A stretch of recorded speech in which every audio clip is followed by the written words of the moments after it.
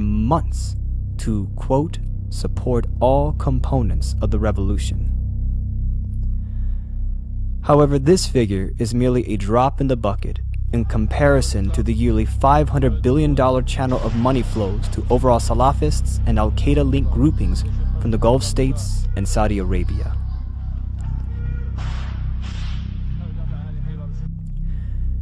It is within this backdrop that Syrian expert in strategic affairs, Salim Harba, disclosed that the arrests of 700 gunmen in Bab al-Amr in early March were composed of gunmen from the Gulf states, Iraq, Lebanon, with Qatari intelligence agents among them.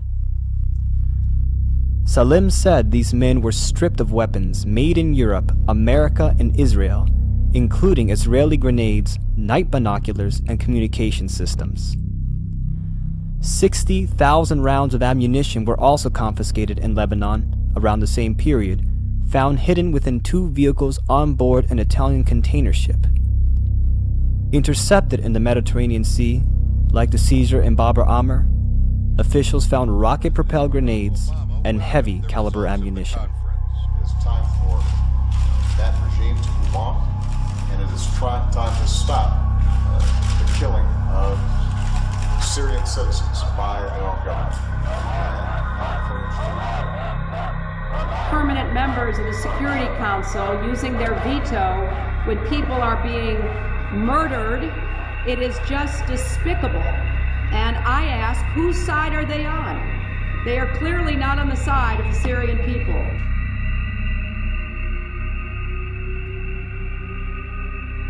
Why has so much attention been given towards the Russians as the purveyors of injustice, when the mounting evidence is clear that our eyes should be focused on Saudi Arabia and understanding why the conflict in Syria has yet to cease?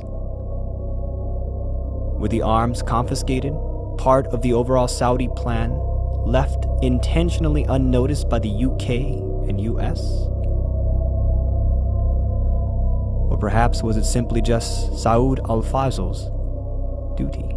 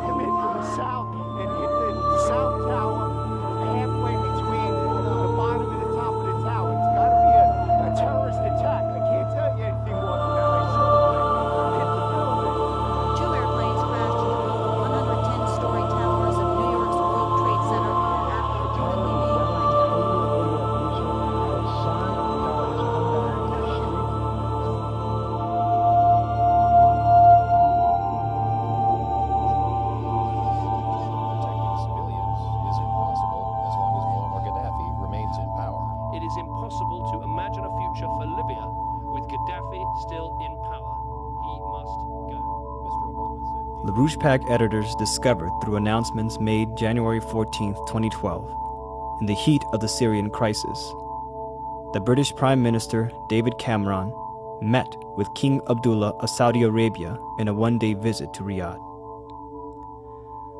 The British Prime Minister's office in Downing Street disclosed that the purpose of the meeting was to discuss the importance of the United Kingdom-Saudi bilateral relationship, agreeing to strengthen cooperation in a range of areas from that already in existence. They also shared concerns about the situation in Syria. Most telling was revealed by former British ambassador to Saudi Arabia, Sir Alan Munro, who told Sky News, "It is very important that David Cameron takes this opportunity to re-establish the sort of mutual confidence at the top level that his predecessors, ever since Margaret Thatcher, have sustained with Saudi Arabia as an important partner." It was then noted that British defense manufacturer BAE Systems has interest in Saudi Arabia, which at the time of the meeting were working to expand a large Typhoon Eurofighter contract with the Saudis. What was revealed was acknowledgement that the nature of the meeting between Cameron and King Abdullah was to sustain a mutual confidence initiated by former British Prime Minister Margaret Thatcher. Shocked, but composed and determined. Thatcher's initiation was with Saudi Prince Bandar bin Sultan in 1985, the Al Yamama deal involving BAE Systems. Bandar, Thatcher, BAE, all tied to a slush fund deal that intersects and directly traces to the financing of two of the hijackers of September 11th, 2001.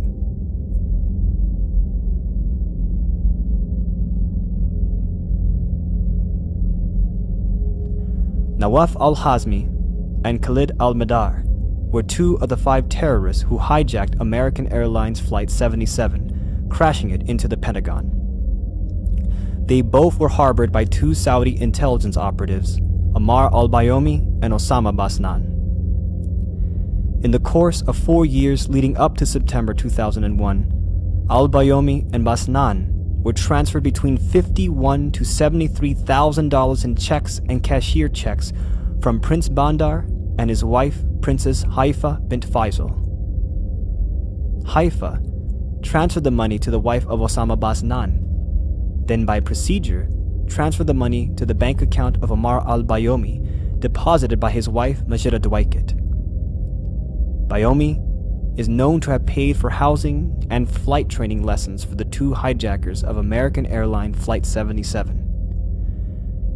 However, the tens of thousands of dollars transferred in Saudi maze fashion that made its way to Nawaf al-Hazmi and Khalid al-Madar all originated from a bank account at Riggs National Bank in Washington, D.C., owned by Prince Bandar bin Sultan. Our decision to start negotiating the purchase of a substantial number of aircraft for our national airline. I am also Prince Bandar was greeted by an undesired reality when in 2007, the story had erupted that he, since his arms for oil deal with Margaret Thatcher in 1985, had enjoyed $2 billion in kickbacks and bribes. A deal made between the Saudi prince and the British with a friendly handshake.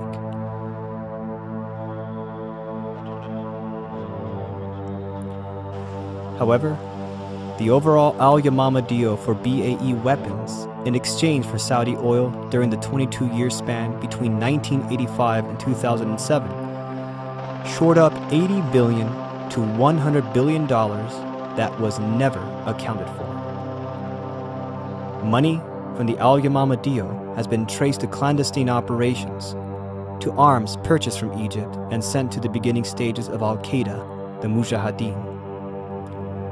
Tens and thousands of dollars were directly given to 2 of the 9/11 hijackers, whose funds originated in the same bank account of Saudi Prince Bandar, who for 22 years received billions of dollars for brokering the Al Yamama BAE for Saudi oil exchange with British Prime Minister Margaret Thatcher.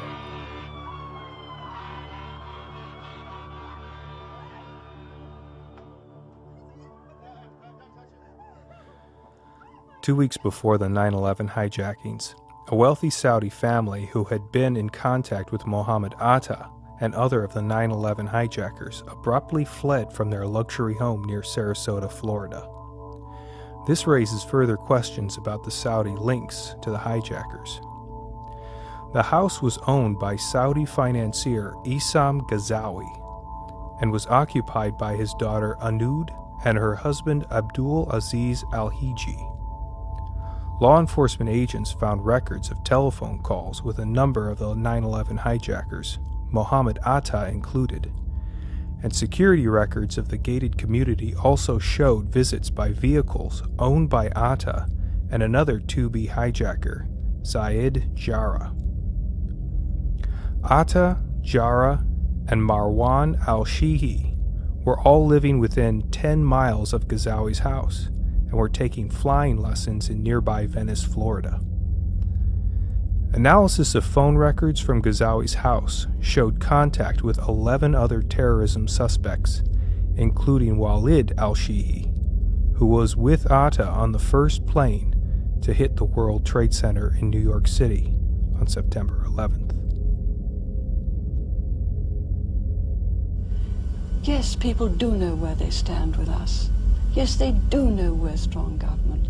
Yes, they do know we have a property-owning democracy. The operation thrived by the logistics of a BAE slush fund, a deal that represented one of the biggest funding pools in history for global covert operations, protected by Her Majesty Elizabeth II's Official Secrets Act, with its finances guarded by the highly unregulated system within the City of London's square mile and offshore havens under British dominion.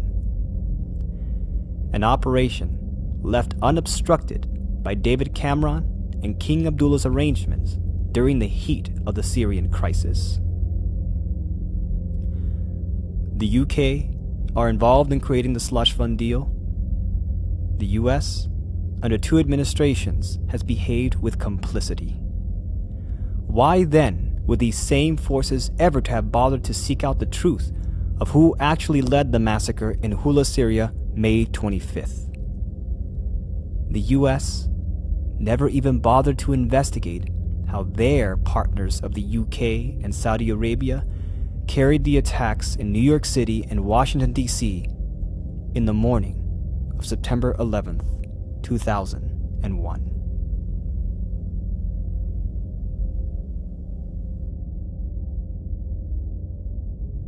يضم مجموعة من اللصوص السراق الذين ينهبون ثروات سوريا وخيراتها بالحديد والنار. هذا هو النظام الشرير الذي تواجهه الأمة المسلمة داخل سوريا وخارجها، وهو نظام سرطاني خبيث يخنق الأحرار في سوريا ويطاردهم خارجها، ولا علاج معه إلا الاستئصال. ومن حق أهلنا في سوريا ومن حق الأمة كلها أن تستخدم ما تراه من وسائل لاستئصاله. إذا أردنا الحرية فيجب أن نتحرر من هذا النظام، وإذا أردنا العدالة فيجب أن نقتص من هذا النظام، وإذا أردنا الاستقلال فيجب أن نقف في وجه هذا النظام، وإذا أردنا المقدس فيجب أن نزيح هذا النظام. يا أسود الشام.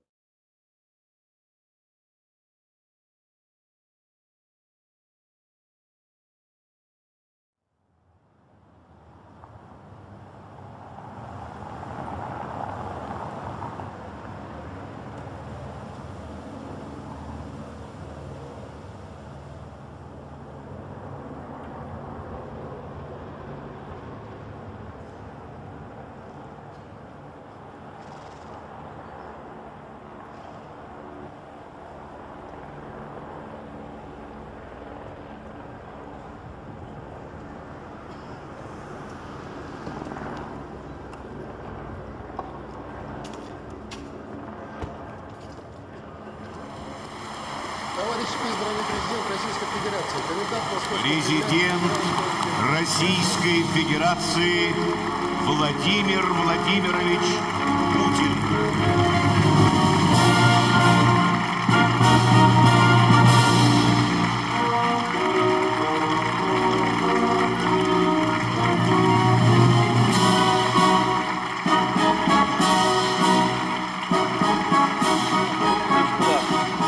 Разгром общего жестокого врага.